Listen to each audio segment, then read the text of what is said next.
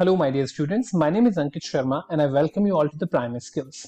In this video, we are actually going to discuss the second part of part 3 basically, that is the critical thinking. So this is also the part of unit 4. In the previous videos, we discussed about the interview skills, group discussion, and then finally we discussed about the argumentation skills, analysis, cohesion, emphasis. Today, we are going to discuss about the critical thinking and the nuances. Okay, this exposition, narration, and description have already been discussed in the part 3, part 1. Okay, so now we are moving towards the critical thinking. So let us talk about what are critical thinking skills. First of all, what is critical thinking? Critical thinking is the ability to think clearly and rationally, understanding the logical connection between ideas. So if there are certain ideas, if you can create them, if you can actually connect them like with the logical ideas or logics or approach. So critical thinking is the ability to think clearly and rationally, understanding the logical connection between ideas. So if you can connect ideas logically, then you are a critical thinker. Critical thinking has been subject of much debate and thought since the time of early Greek philosophers such as Plato and Socrates, and has continued to be a subject of discussion into the modern age. For example, the ability to recognize fake news. So nowadays there is a problem of fake news. WhatsApp University keep on delivering so much information to you, which you cannot identify whether it's fake or it's true. So in order to understand the difference between the fake and the true information, you need to be critical thinker. Critical thinking might be described as the ability to engage in reflective and independent thinking. So if you want to be reflective and independent thinker, you need to be a critical thinker. In a sense, critical thinking requires you to use your ability to reason. So if you have the ability to reason or give logic about a point, you are a critical thinker. It is about being an active learner rather than a passive recipient of the information. So if somebody is giving you any information and if you are receiving it without asking any question, you are a passive you can say a passive receiver, or rather I should say that you are not a critical thinker. Critical thinkers rigorously question ideas and assumptions rather than accepting them at face value. So if somebody is telling you some information, but that person is credible, do not believe in that person, especially because the face value of that person is higher. Always try to question the information. This will always seek to determine whether the ideas, arguments, and findings represent the entire picture and are open to finding that they do not. Critical thinkers will identify, analyze, and solve problems systematically rather than intuition, rather than depending upon the intuition and instinct. Okay, so intuition and instinct are at some places okay, but for a critical thinker, they really don't hold any value. Someone with critical thinking skills can. So if a person is a critical thinker, what he can do? Number one, he can understand the links between the ideas. Okay, so if there are two information, he can easily understand the links between them. Determine the importance and relevance of arguments and ideas, recognize, build, and appraise arguments, identify inconsistencies and errors in reasoning, approach problem in a consistent and systematic way, and reflect on justification of their own assumptions, beliefs, and values. For a critical thinker, for being a critical thinker, you need to have control, or you need to simply eliminate the assumptions, beliefs, and values which you already hold. If there is no logic, please do not subscribe to or do not specifically go to those ideas or those beliefs which are already in your mind or in your society. Critical thinking refers to the ability to analyze information objectively and make a reasoned judgment. It involves the evaluation of sources such as data, facts, observations, phenomena, and research findings. So what it means, like, you should be able to just research the data, you should be able to analyze the data and finally come to the conclusion, and then you should be able to receive a fact as a fact. Otherwise, you should not do that. Good critical thinkers can draw reasonable conclusions from the set of information and discriminate between useful and less useful details to solve problems or to make decisions. So, if a person is a critical thinker, he can easily identify whether I should believe on this information, I should take a decision in favor of it or against of it. Critical thinking is thinking about things in certain ways so as to arrive at the best possible solution in the circumstances that a thinker is aware of. So you need to understand the concept, you need to understand the logic, and then come up with the best possible solution.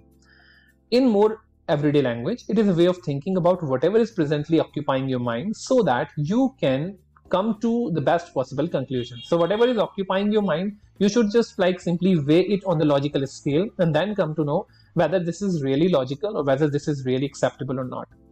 Critical thinking skills help you understand and assess a situation based on all the facts and information available. With the help of critical thinking skills, you can sort and organize information, data, and facts to define and solve a problem. So it's basically a sort of data analysis like approach also. It is basically an approach of a scientific approach also, that you are actually looking into the data and finally looking for the reasons to accept a valid fact. Critical thinking is a process of analyzing a topic or a problem deeply based upon the relevant information. Here are some common steps to follow while thinking critically to solve a problem. So what are the steps? Number one, identify an issue or a problem. If there is a problem, identify what is it. Understand the reason behind the problem and its solution. So if somebody is asking you to solve a problem, try to understand why he wants this problem to be solved and what exactly the problem is in entirety. Research and collect data or information on the issue. Try to understand the data from every single point of view. Sort and organize finding in data. Whatever you have found as a data, try to sort it out. Develop and implement the solution. Whatever solution you devise, try to develop it and implement it. Analyze the success and failure of the different solutions. Whatever you have applied, try to take the feedback and try to weigh it again on a scale to find out whether it has really been successful or not.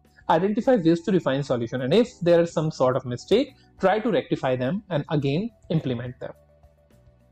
Factors of critical thinking. Now, what can be the factors of critical thinking? The skills we need for the critical thinking are observation, analysis, interpretation, reflection, evaluation, inference, explanation, problem solving, and decision making. These skills in themselves are self-explanatory, so I'm not actually devoting much time over them. Especially, we need to be able to think about a topic or an issue in an objective and critical way. Whatever topic we have in hand, we should be able to just think about it critically. Identify the different arguments there are in relation to the particular issue. What are the arguments in relation to that particular issue? Maybe against or maybe in favor. Try to analyze them properly. Evaluate a point of view. Evaluation is very important. You need to understand that if you don't evaluate the point of view, probably you would not be able to understand what is right and what is wrong. Recognize any weakness or negative point that there is in the evidence or argument. If there is any weak point, okay, so try to eliminate it. Notice what implications there might be behind a statement or an argument. What can be the implications? Sometimes implications cannot be seen in near future. You need to be a little bit meticulous about it. You need to think about the future implications of it or future conclusions about it.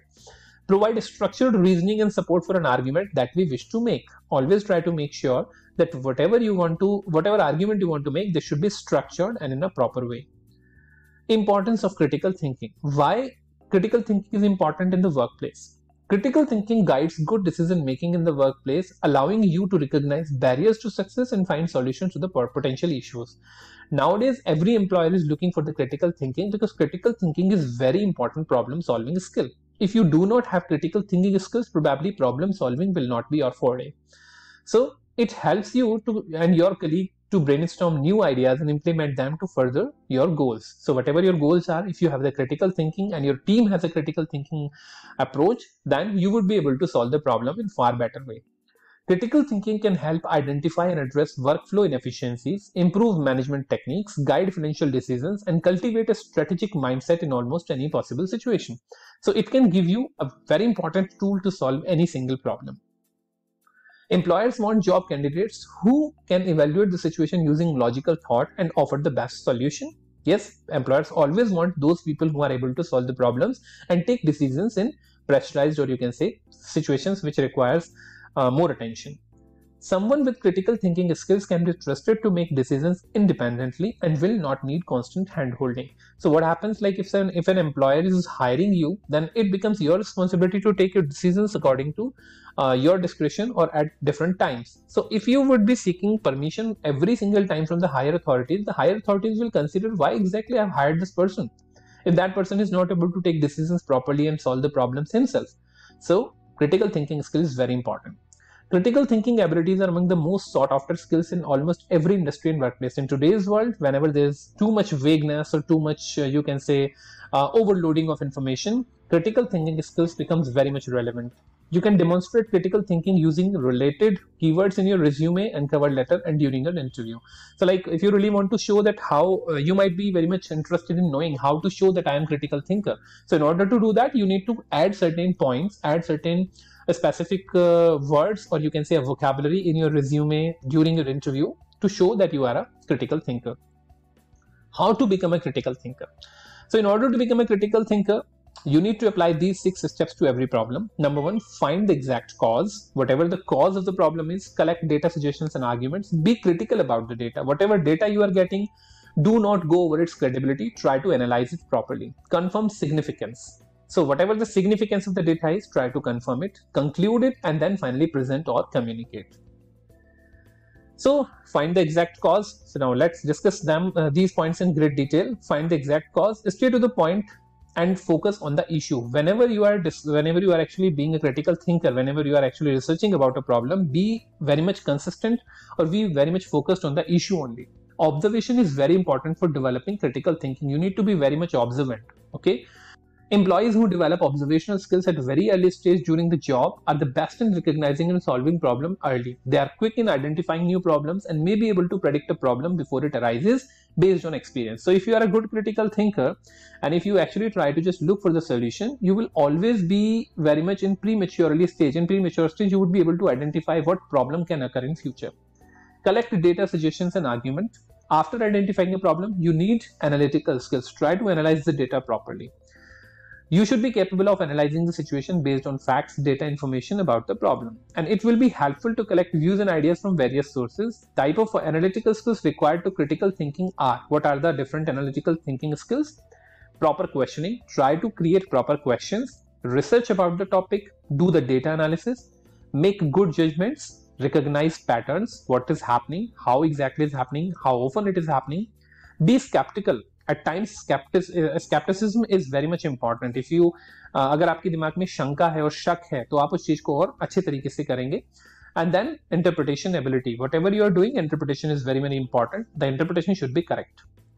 Number 3, be critical about the data. Whatever data you are getting, do not rely on it directly. Try to have multiple sources. Try to just look for the multiple sources and try to analyze the data in a proper way. Then confirm the significance. Use statistical analysis to check the significance level of your information. Okay, so whatever information you are getting, try to analyze it and then try to just do its statistical analysis also to understand the significance. Give a solution. Whenever you are like analyzing the data, your final approach or final step should be giving the solution, because if you're not giving the solution, your critical thinking doesn't hold a value. Okay, so critical thinking, being critical thinker means able to provide a proper solution and a valuable solution. Present or communicate. Whenever you have the solution, you should be articulate enough to present your solution. You should be able to convince somebody. Argumentation skills play a very important role here. So nowadays, storytelling or the data storytelling is very much popular in corporate. So you need to know, you need to understand various types of narratives, various types of storytelling techniques and ethos, pathos, and logos. So if you really want to communicate, you need to understand that what communication really means. So type of critical thinking. So there are 3 basic types of critical thinking. Basically, problem solving. Number 1 is a problem solving. So in order to be a good problem solver, you need to give attention to details, be a good decision maker. You need to understand the clarification patterns, identifying patterns, and evaluation and innovation. Then finally coming the open-mindedness. Don't be narrow-minded. Be very much open-mindedness. It means be very much open-minded means that you should be able to adapt to the situation or try to take the points in a positive way. So be fair, be diverse. Humility should be there in order to have that open-mindedness. Objectivity should be there. Inclusivity, it means you should try to include every single person. You need to have the reflection ability and then finally the observation ability.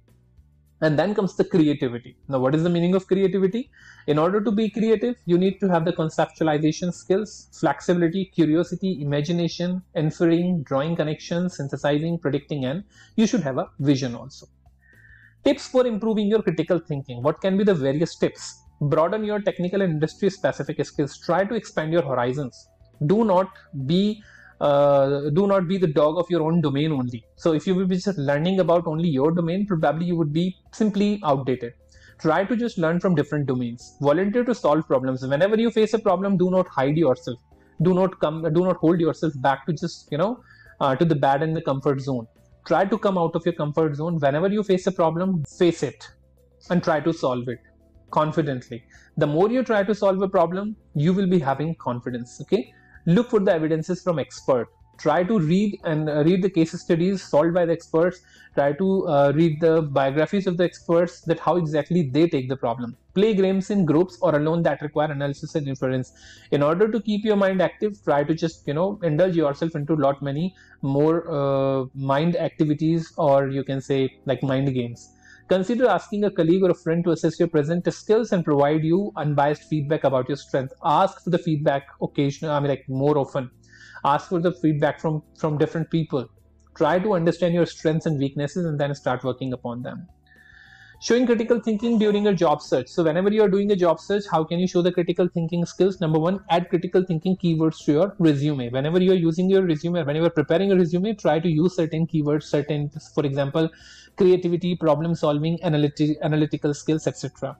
Then add critical thinking skills to your cover letter. Always try to understand that if you're sending a cover letter, the cover letter is the first thing which an employer is reading. So in your cover letter also try to use certain keywords which relate to the critical thinking. And demonstrate your critical thinking skills to the interviewer. Talk about the times when you came across a challenge and how you used your critical thinking skills to solve it. Try to narrate a story.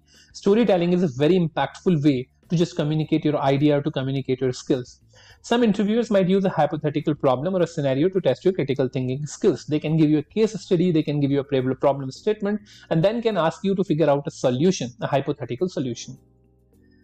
Top critical thinking skills are analysis, interpretation, inference, evaluation, explanation, self-regulation, open-mindedness, and problem solvingness. We have already discussed about them.